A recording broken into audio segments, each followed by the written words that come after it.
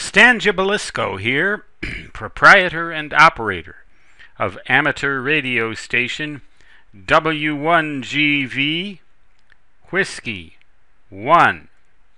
Good vibrations at your service.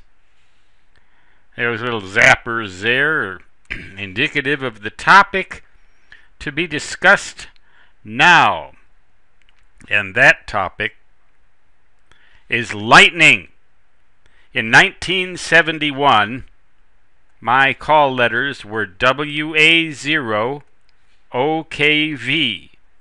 I lived in Rochester, Minnesota, and my ham station comprised a Drake T4X receiver, a Johnson TR switch, which my dad drove me out to Waseca, Minnesota, about 40 miles away, to purchase right at the factory there, the E.F. Johnson Company. And the tuner, similarly, was an E.F. Johnson Viking matchbox. We also had, somehow the feed line seems to have disappeared on me.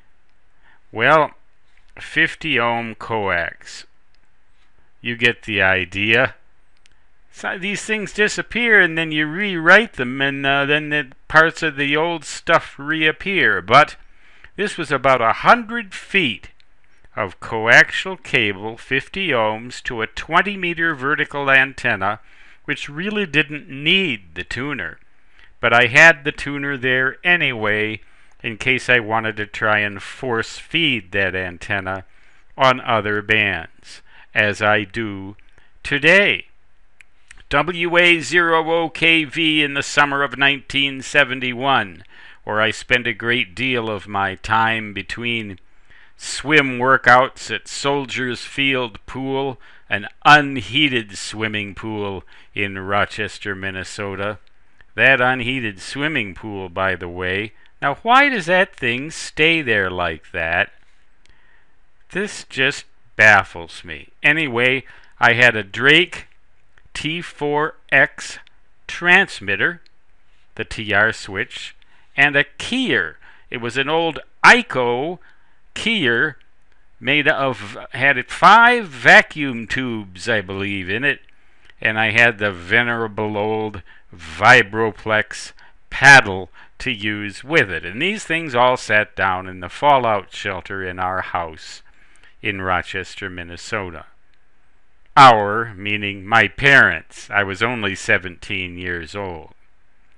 But one day, while we were having our 11 o'clock workout at Soldiers Field unheated swimming pool, a thunderstorm approached and struck, and it had lightning of the sort that you rarely see anywhere.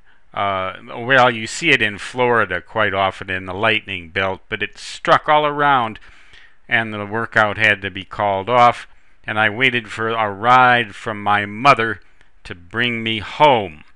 And we had, I actually saw a lightning bolt strike a flagpole on the other end of a football field, probably only about 150 yards away from me. This lightning bolt struck that flagpole. Didn't have any effect on the flagpole or the flag, but it startled me, I'll tell you that. Anyway, that thunderstorm seemed to continue for the better part of the day, and my mother and I were upstairs and sitting in my parents' bedroom when suddenly there was a snap and a crackle and a pop, sort of like the motto that they used to use for a certain cereal. Maybe they still do. It was Kellogg's Rice Krispies, except louder, and a bulb in a lamp, some smoke, a puff of smoke came out of that lamp, but the bulb stayed lit and the electricity stayed on. But obviously lightning had struck very close. It didn't strike my antenna directly, or these pieces of equipment here would have essentially ceased to exist. But it did strike sufficiently close to create an electromagnetic pulse in this antenna right here, sufficient to produce a current surge that fried the dielectric of this coax, ruining it. It had to be replaced. Fortunately, I was not in the station at the time, because the events that occurred there would have startled the daylights out of me. Something awful. There was very little damage to this equipment, though, even though the current surge was sufficient to fry the coax, and it caused a very small little bead of metal to form on one of the tuning capacitors in this transmatch. Apparently melted. It must have arced in that capacitor and melted a little spot, but it didn't affect the performance of the tuner.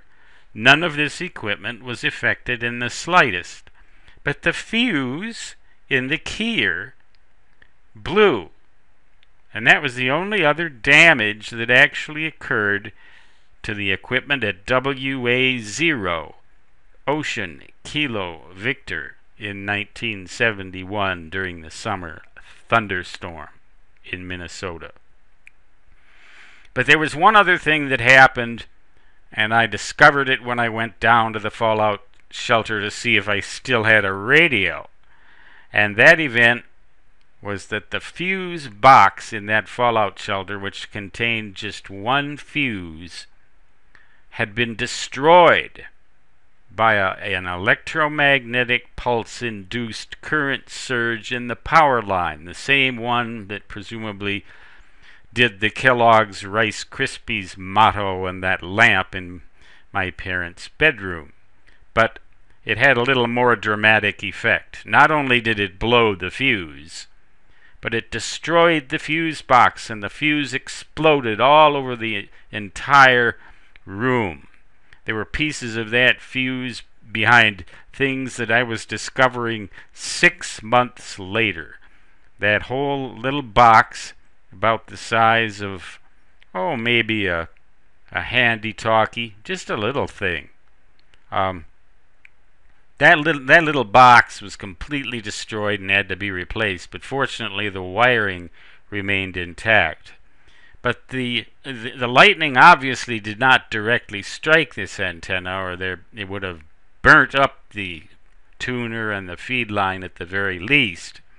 But it did cause an electromagnetic pulse which produced a current surge in this feed line sufficient to fry the dielectric of the coax, sufficient to arc in the tuner, and it also arced on the contacts outside of the tuner, finding its way to ground that way, but did no damage and blew the fuse in my venerable old vacuum tube Ico keyer. That was a wonderful looking little thing, if you can look that up. EICO and then keyer, and Google on that, probably as separate words. You'll probably see it. It was a work of art. And it still worked. Everything still worked. I just replaced that fuse, replaced that feed line, and replaced the fuse box, and WA0, Ocean Kilo Victor, was back on the air between vain attempts to become an Olympic caliber swimmer. Well, I don't know if I'm an Olympic Olympic caliber lightning expert yet, but that's why I made the video and sent it to the ARRL headquarters concerning the protections that are in place against electromagnetic pulses at W1AW. I might make a couple of more videos which explain some obvious and simple measures that you can take to help protect your radio against lightning-induced electromagnetic pulses. However, it probably won't work against more powerful pulses like that which would occur with a solar coronal mass ejection, one of which occurred in 1859, sufficient to set telegraph stations on fire. It's coming. It's not a question of if, but a question of when. My station today is not hardened against this, and I doubt few radio hams stations are. But maybe after this series of videos, if I can just save one radio ham a little bit of grief, a lot of grief, a destroyed rig, maybe I'll consider it having spent time well.